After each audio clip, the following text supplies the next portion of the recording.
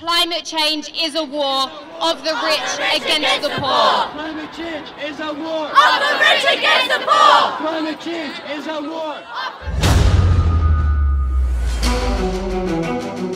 Dominic Cummings confirmed what we already knew. The government has blood on its hands. We also know that the rich are getting richer and the poor are getting poorer. But people are fighting back. In this programme we cover the strike at Liverpool University, where the UCU is fighting job cuts. We ask, is the air we breathe killing us? 2 years ago, Liverpool City Council set up a company called Foundation Homes and told us that they were on track to build and deliver 200 new homes by 2020, and by 2021 they expected to be delivering 1,000 new homes every year. But where are they? MPATV investigates. Tories out! Tories out! Tories out! Tories out! The Tories have scrapped the ban on evictions, putting more than 1 million households at risk of homelessness. Housing union Acorn is organising the fight back. Their membership on Merseyside has expanded in recent years. Here they are in action before the pandemic.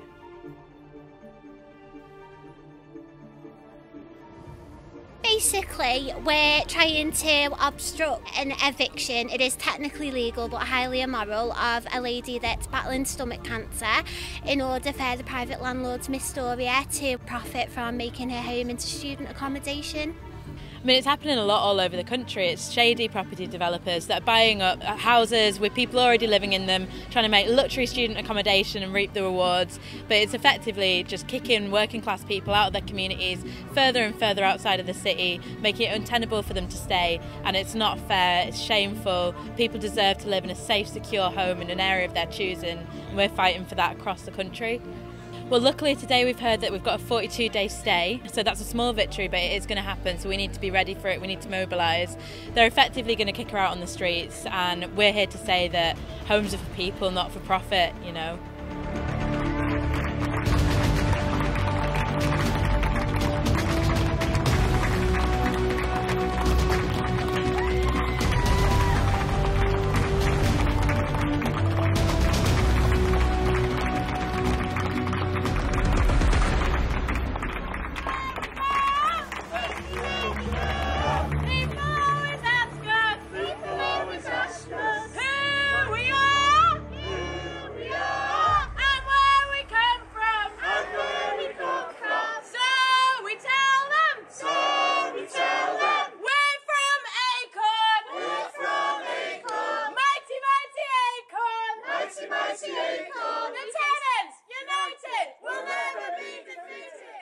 In early 2018, Liverpool Council announced the launch of a flagship new housing company called Foundation Homes.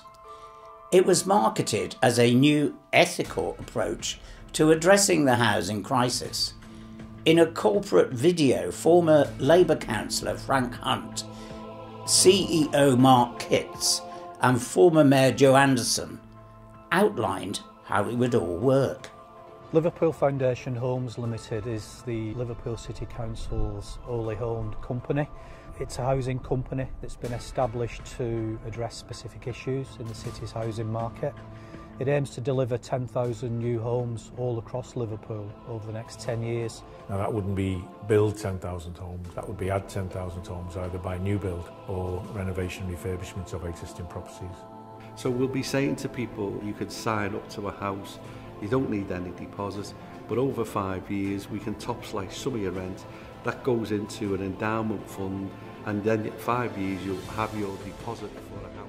Well, a lot of people were excited about it, but 2 years on, Foundations has only built 18 homes, none of them at an affordable social rent. We invited former Labour councillor Frank Hunt who was the non-executive chair of foundations and paid £15,200 a year, to come on the programme, but he did not respond. Mark Kitts, the council's assistant director for regeneration, was appointed as chief executive, while company records show that his boss, Nick Kavanagh, was also a director of the company for a short period. Mr. Kavanagh was arrested in 2019 as part of a police probe into building and development contracts in Liverpool and has since been dismissed from his post. Mark Kitts was paid between £100,000 and £110,000 a year as chief executive of foundations. Liverpool City Council is supposed to be an equal opportunities employer, but none of the posts were advertised. Financial statements show a loss of £700,000 on a turnover of £300,000 in foundations for the first year of trading. It's possible that the cost for the council in the long term for this adventure will be much higher. It's very hard to understand why the council ever thought it a good idea to use public money to set up a company to intervene in the housing market in the first place. Foundations always operated on a housing profit, not a housing needs basis.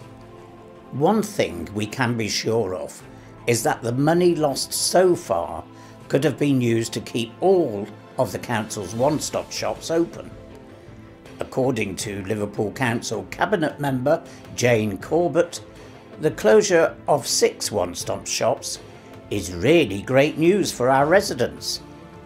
We invited Jane Corbett to come on the programme, but she didn't reply.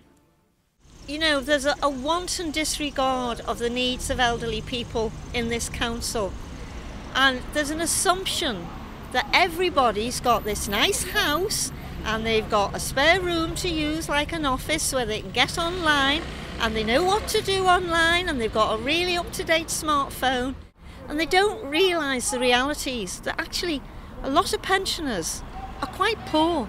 Our pension is the lowest in the OECD countries now. It used to be 4th from the bottom.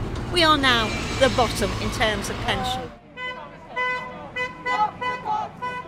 There's a huge section of pensioners who are poor. There's a huge section of pensioners living in poor accommodation. Pensioners have to deal with deaths in their family, deaths of their partners, all that sort of thing. And they're all expected to deal with this online. And it's just not possible. Now, if you're disabled, what are you going to do to find out about your rights? Because again, what they don't recognise is disabled people are disproportionately poor people as well. And I think you can judge a society, judge a government on how well it treats the poorest people in our society. Stop the cops! Save the one-stop shop! Stop the cops! Save the one-stop shop! Stop the cops! Save the one-stop shop! Stop the cops! Save the one-stop shop! Stop the cops! Save the one-stop shop! Stop the cops! Save the one-stop shop! The MPA has a long-standing association with the UCU in Liverpool. Our members have been out supporting their fight to protect jobs at Liverpool University. The university management are attacking jobs and threatening livelihoods in the midst of the pandemic. The branch president, Anthony O'Hanlon, says there is no economic or moral justification for these redundancies. To prevent a campaign of sustained industrial action, all the university has to do is withdraw them. We begin our report with Anthony speaking at a recent UCU rally.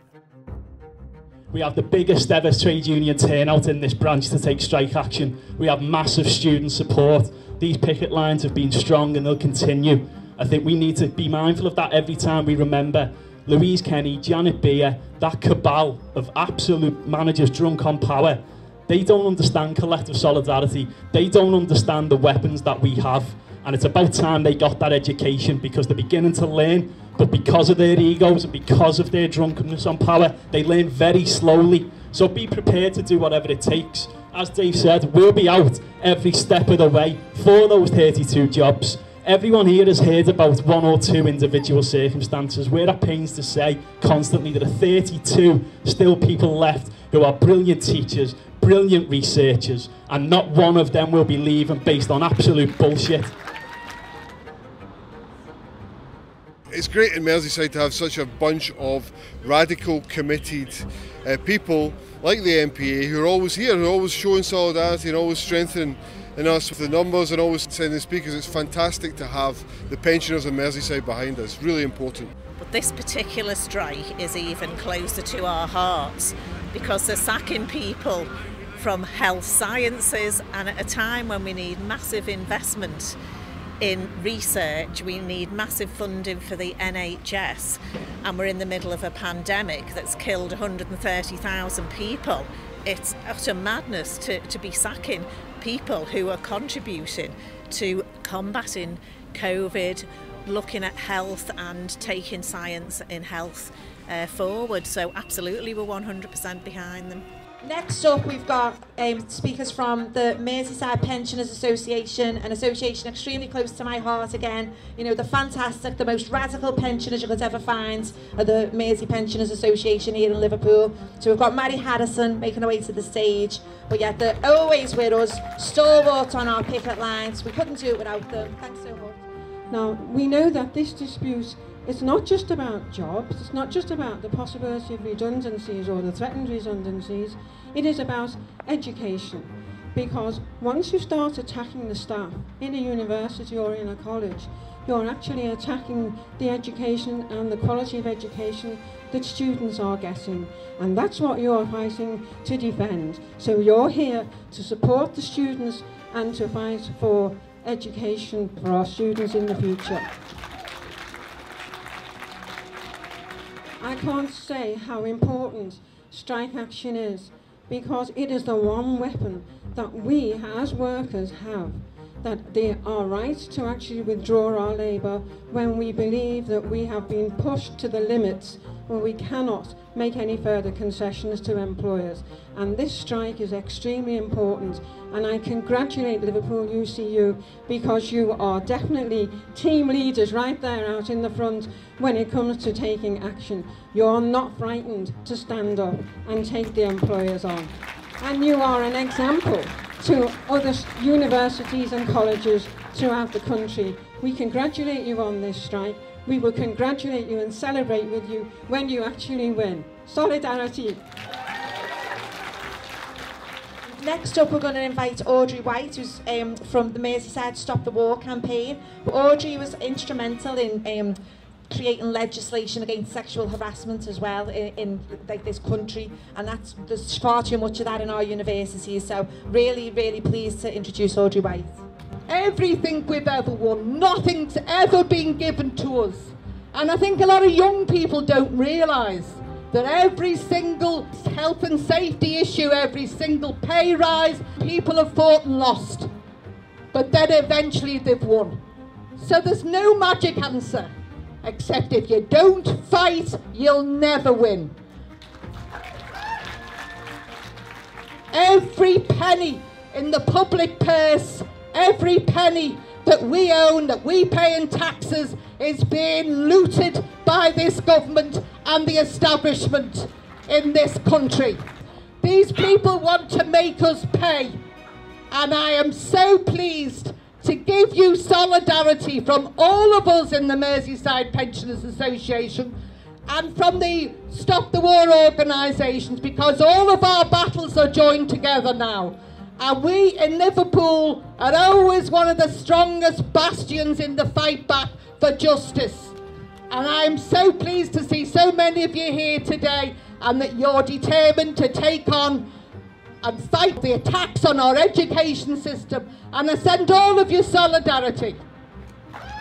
You guys are our teachers, not the senior management. You guys are the ones who we speak to on a daily basis. You are the ones who have checked up on us throughout this pandemic, who have transitioned to online learning so brilliantly. that we couldn't ask for better staff, we couldn't ask for better teachers.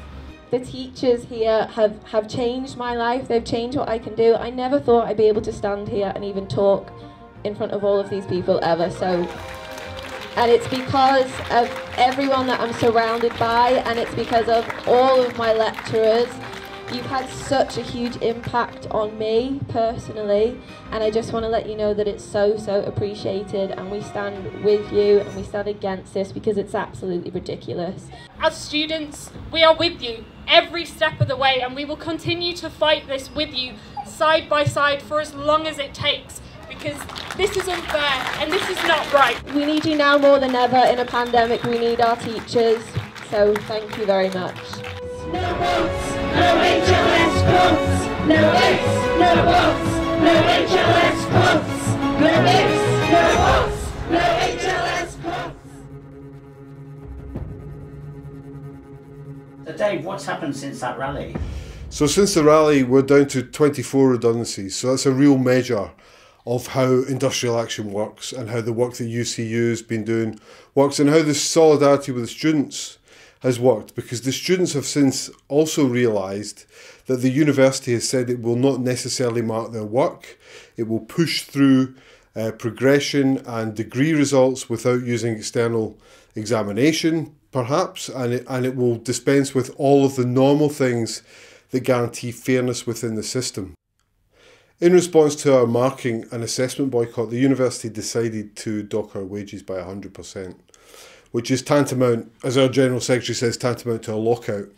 So it's an extreme response by an employer that's clearly panicking. This is unprecedented. It's not happened before, this 100% deduction for partial performance of contract. So it's a measure that our industrial action is working. It's escalating, and we need to see, what happens. It's a question of who blinks first, and we're determined that it's not going to be us. And we're determined to keep going until every single job is safe.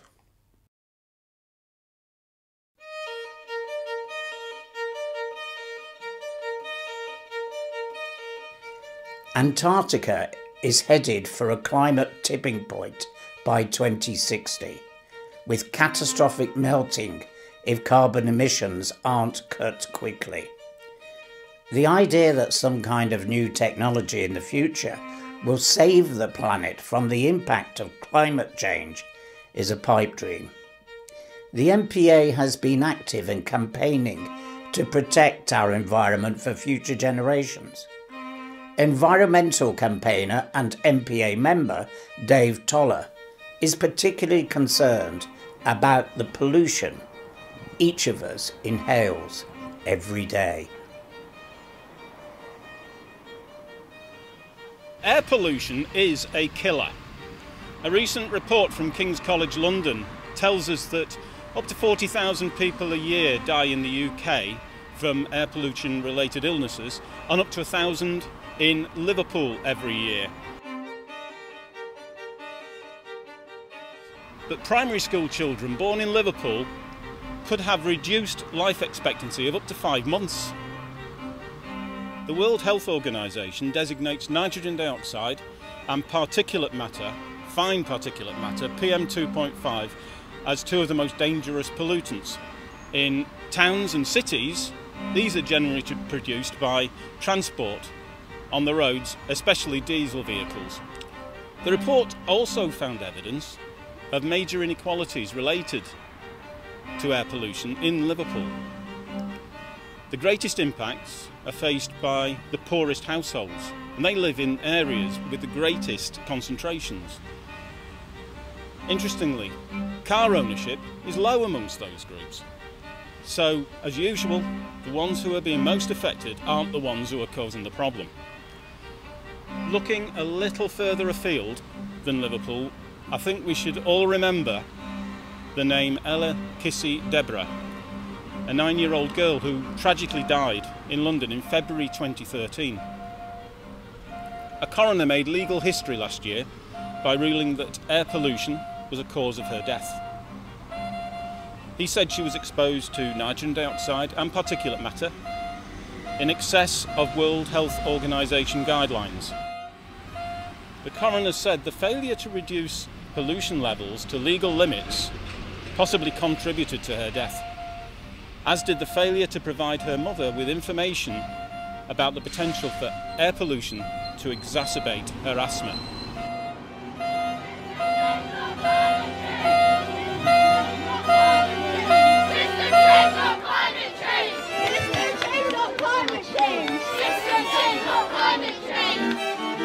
Is a war of the rich against the poor.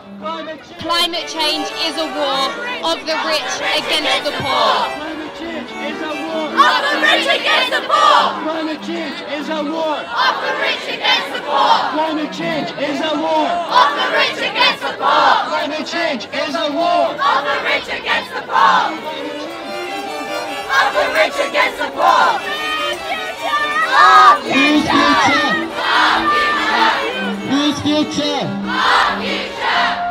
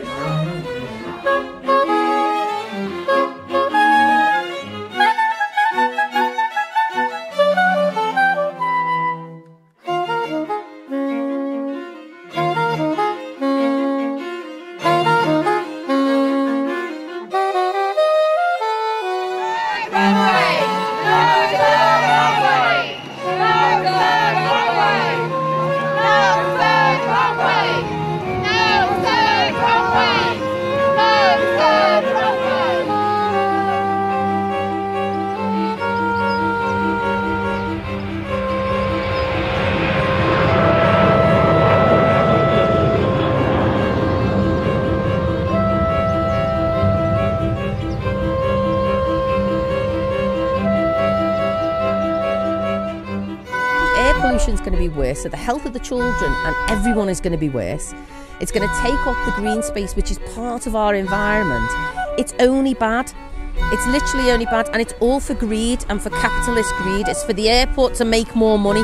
It's not for the good of the people of Speak or Liverpool. It's for very rich people to make more money.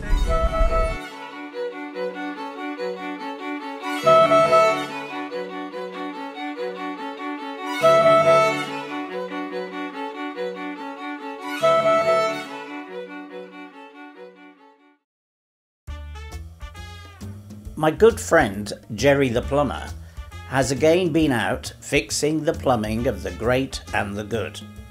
Recently, he was troubleshooting at the home of Home Secretary Pritti Patel, and he's been kind enough to send us this report. Yeah, working tirelessly, incredibly hard during these challenging times, Phil.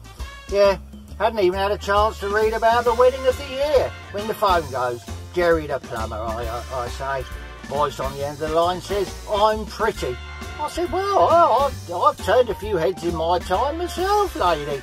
She said, you grubby little man, don't be small talk with me.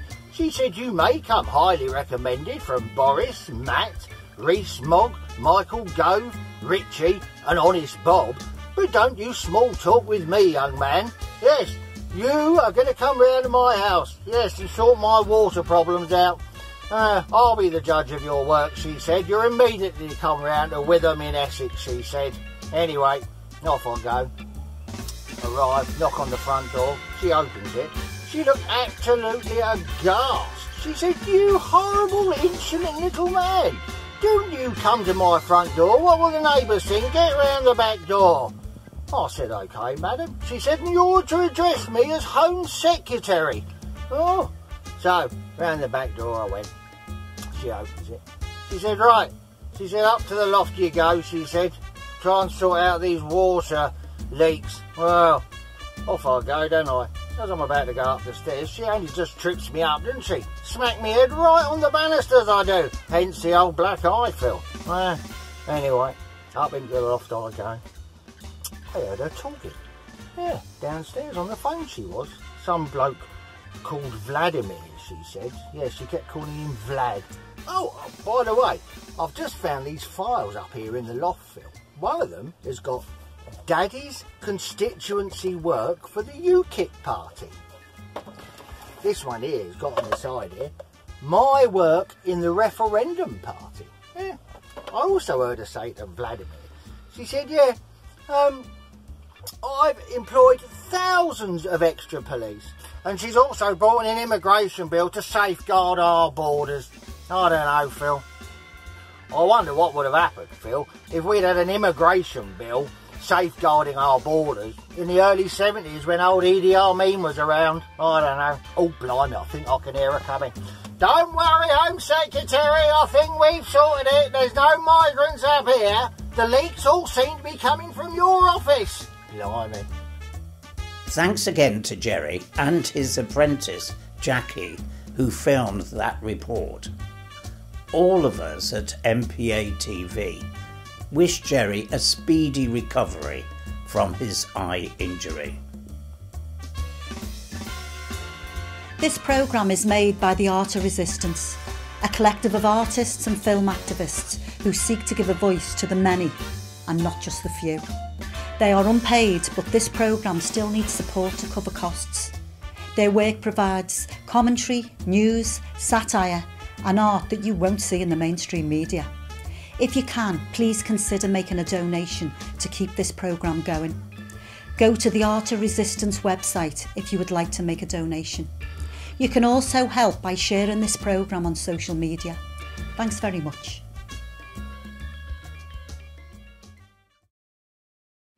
Protests have continued in the UK this month, demonstrating solidarity with the Palestinian people. Of course, this has already been reported on the BBC. It's worth remembering that since the Conservative government was elected in May 2015, the UK has licensed over £400 million worth of arms to Israeli forces. The actual level of exports will be significantly higher, as there have been 43 open licences in this period. The arms industry is corrupt and unstable, but the government subsidises it. This means we, as taxpayers, are conscripted into supporting the merchants of death that have visited so much misery on the Palestinians for decades. Unfortunately, the current ceasefire won't mean the ethnic cleansing will immediately stop. It won't mean illegal settlers will stop attacking Palestinian children. It won't mean the apartheid war will come down. That's why international solidarity with the Palestinian people is so important. Free Palestine! Free, free! Palestine! Free, free! Palestine! Join a union, join an organisation, demand that union, implement BDS now. Let's make it happen. We are one hand. We are one hand with the unified Palestine, which is rising right now. You can email us at contactmpatv@gmail.com. The programme was produced by Hazuan Hashim, so from both of us, we wish you well, stay safe and solidarity.